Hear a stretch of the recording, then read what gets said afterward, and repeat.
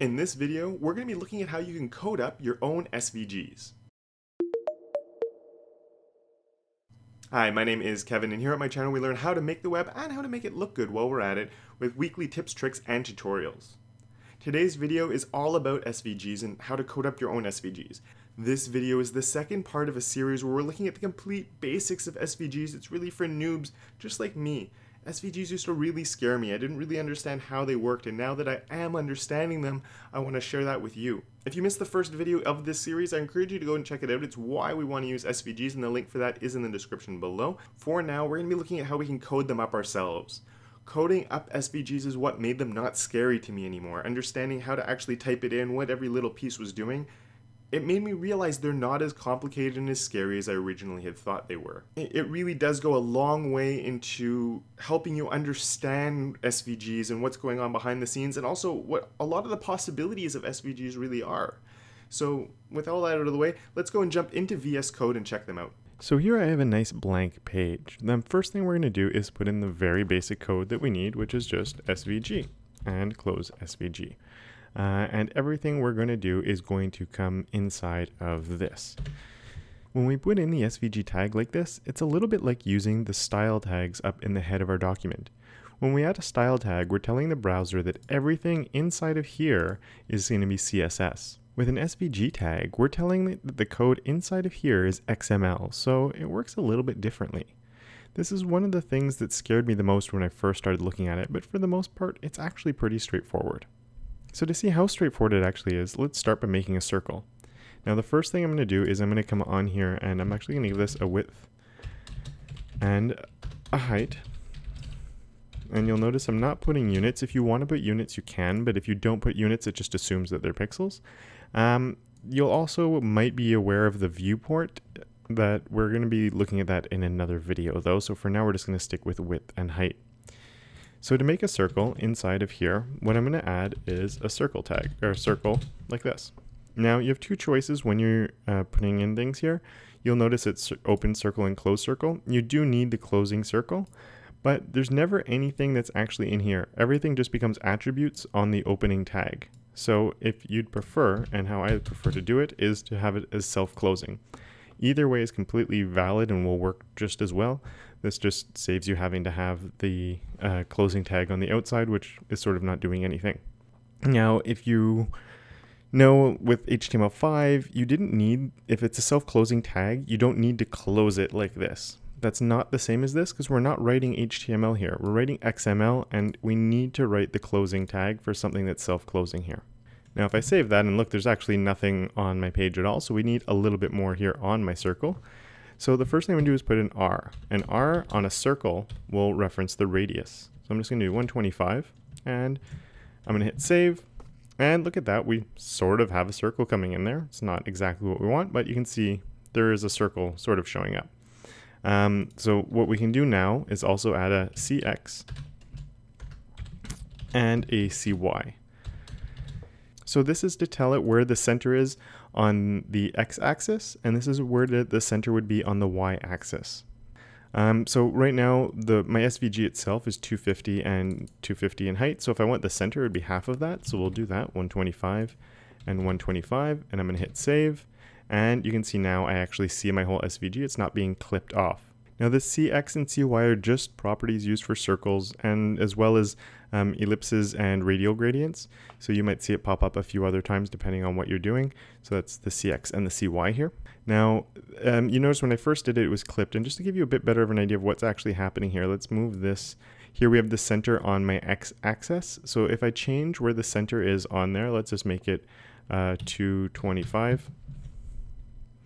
So it's moving it further along, and you know that the width and the height of this, so I have a 250 by 250 here, so it's sort of a box here, and I can move my circle around there, and if the circle's outside of that, it does not overflow out, it's just going to clip it like that, and we lose a little part of it.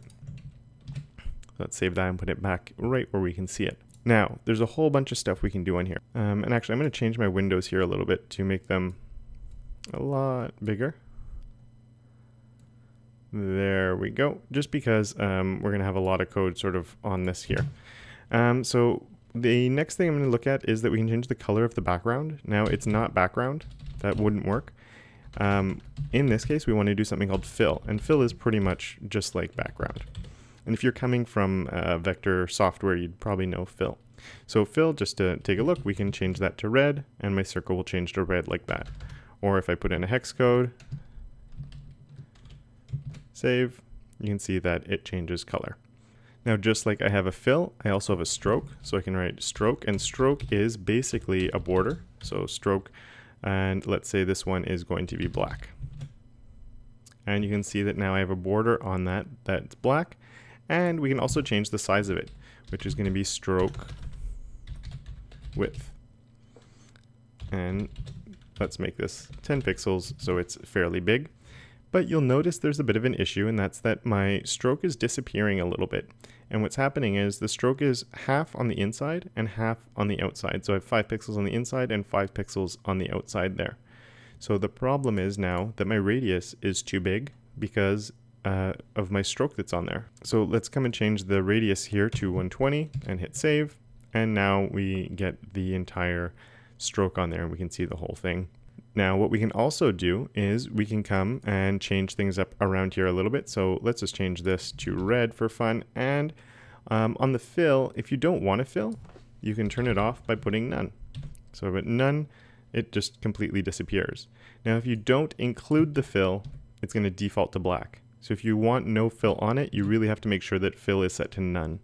And then I only have a stroke. Now, we only have one shape in our SVG, but we can have a lot of shapes in here. So let's come and add in a new circle.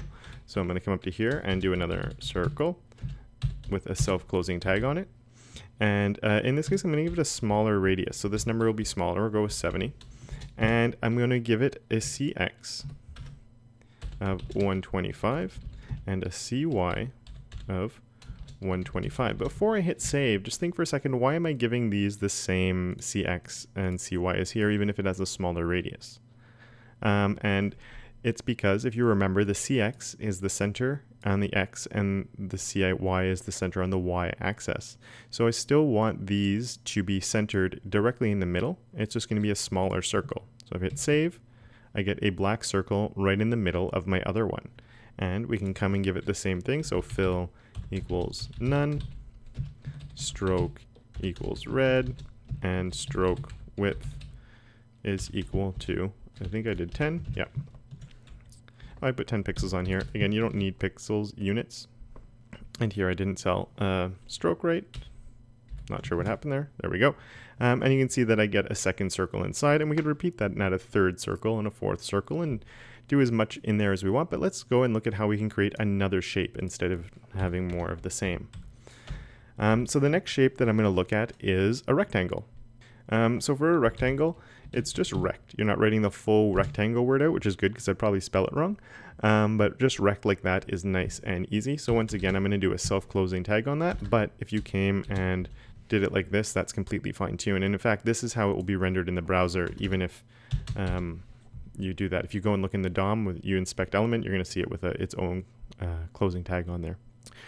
So now here we have a radius, but rectangles don't have radiuses. And we have a CX and CY, and we don't get any of these three in a rectangle. The radius makes sense, and the other one, it's because instead of the center, we're defining where the top left is. So just to take a look at this, I'm going to do X is equal to 0, and Y is equal to 0. So you can see it's not a CX and a CY, it's just an X and a Y. So this is the top left of my rectangle. So I'm also going to give this a height, and we'll just go with 100 pixels for now, and a width of 100 pixels for now, and hit save so we can see our rectangle in there. So just to show you how we can play around a little bit with it, if I do 25 here and 25 here, it should move across by 25 pixels and down by 25 pixels. And there we go. It moved it around a little bit. Let's make it a bit bigger than that, actually. And there we go. Now this is perfectly centered, but you sort of have to do some math on that to actually get that to happen. So I have a height and width of 200. And I have a total of 250 here. So I'm going 25, because I'm starting 25 pixels across. So 25 plus 200 is 225, plus another 25 is 250. So that means this is perfectly centered right in the middle.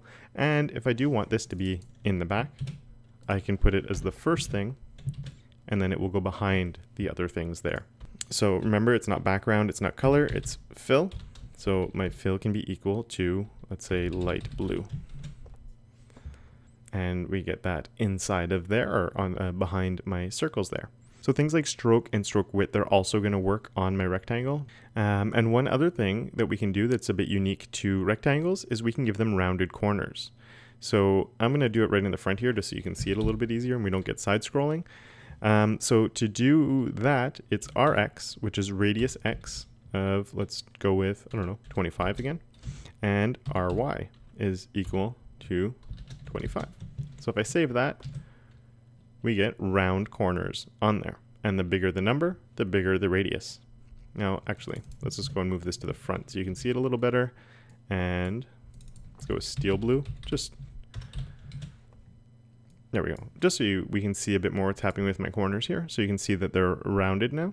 And with this, it's my x-axis and my y-axis. Now, the way that this works is a little bit strange. It's a bit like when you give a rounded corner with CSS, in the sense that where does it start rounding on this way, and then where does it start rounding here? So I'm going to make the RY here a lot bigger so we can visualize it a little bit.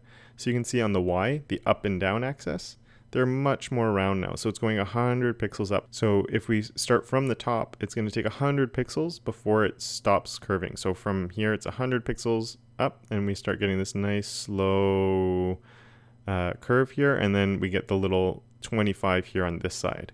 And if I switch this to 0, though, this is where you get a little bit of an unexpected behavior, because if I save that, they go back to being perfectly square, and that's because on the x-axis, the curve is 0. So if this isn't curving at all, we can't curve this other one either. As long as I have something on that, it's, this is going from 100 pixels to here. How far in should it go on the x-axis, and how far in should it go from the y-axis? Now, the other thing here is if I do 100, 100, it's going to give me a perfect circle, and that's because my height is 200 pixels. So it's going, and this is sort of like doing a border radius of 50% on a circle, or on a rectangle or square. This is sort of like doing a border radius of 50% on something with CSS, because the curved edge is starting at 50% of the way in, it's starting here and it's starting it there, so it makes it a perfectly round corner. So let's make this a little bit smaller again and hit save. And actually, I'll make it a lot smaller than that. Let's just go with 15 so we can still. Okay, so we'll leave it like that for now. Now the next thing we're going to look at is a line.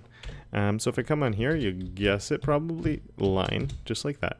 Now lines are literally just straight lines they need to have a starting point and an ending point. So they use an x1. So we'll give it an x1, let's say it's at 10, and we'll give it a y1, and we'll start that at 125, which is right in the middle of my SVG. So again, we're going the x-axis and then the y-axis. So I'm going 10 pixels this way, and then I'm going 125 pixels down, and that's where my line is going to start. And then I want to tell it where my line is going to end. So then I can do a x2 is equal to, let's say, 225, and a y2 is equal to 225. And if I hit save on that, now we don't see anything yet, and it's because we also need to give it a stroke. So I'm going to give it a stroke of green, and we also need to give it a stroke width. We'll make this one like 25, so it makes it really easy to see. And again, spell things properly when you're doing it. There we go. So I get a big stroke line going there. There's my line. So my line is starting there and ending there. Now you might be wondering if you can do a line that sort of goes to here and then moves and then goes somewhere else. That would be a path. And at the moment, we're not going to look at paths in this video because they do get kind of complicated in how they work. A line is just a starting point, an ending point, and that is it. For this video, we're not going to be looking at paths like I mentioned, but we are going to look at polygons. So polygon is pretty versatile. So once again, just like that. Now, what a polygon is it pretty much means you can draw any shape you want. So I'm going to give this one a fill right away. Let's give it a fill of pink. And what you do with a polygon is you give it points. Now with the points, it works a little bit like having a line, except you're drawing a shape instead of drawing a line. And actually for this, I'm going to turn off my line so we can really see what's going on, and I'll try and draw something interesting in here. So my points, and it's not point, it's points plural. So first I want to give it my first point. So my first point, let's go with 50 down and 50 across. So my first point, they're going to be comma separated. So 50 and 50, there's the X and Y axis. And then I put a space and I can do my second point. So I'm at 50, 50, which should be somewhere around here. And now I want to go all the way across. So on my Y axis, I want to stay the same, but on my X axis, I want to go across. So I'm going to do 200 to go across, but I'm going to keep at 50. And I'm going to hit save, but we're not actually going to see it change because I don't have I need a third point before my polygon starts taking shape. Unlike a line, which is always just along 2 points, a polygon needs at least 3 points to start getting something. So for this one, we'll do 200, 200. So I'm already at 250, and then we're going to go all the way down. I'll hit save, and now you can start seeing it come together. Now it's automatically closing this off on me here, but I can come and add another point on here. So let's do 50, 200. And there we go, I made a square. Now that's kind of boring that I made a square though, right? So in between these 2 points, let's add another one of like 125, 125, which should be directly in the middle. And I'll hit save. And now we have a bit more of an interesting shape there. And even here we have my first point. My second point could be in the same place, 125, 125. I'll hit save. And I can do that. And I can technically come and add as many points into this as I want and end up drawing sort of any type of shape I want, as long as that shape is made up of straight lines. I can't use curves and things like that on a polygon. To do that, it's where you're going to be using a path, and paths are out of the scope of what I'm covering right now. And for the more complicated things in general, I'd be using software to generate my SVG. I'd actually draw it in with a pen tool instead of writing it all out. And that's it for this video. Thank you so much for watching. Now there's a lot more to SVGs than what we just looked at. There's paths, there's groups, there's viewport, and a bunch of other stuff. And the viewport is a really important one, so that will be what we're covering in the next video. But until then, I just want to give a big thank you to my patrons. This video topic was voted on by them, and it's been clearly a really popular topic idea based on the comments and the responses to the first video in the series, so thank you so much, guys. Also, just if you have any comments or questions about whatever I did in this video, or just other ideas or whatever it is you want to ask about, please leave a comment down below. And until next time, don't forget to make your corner of the internet just a little bit more awesome.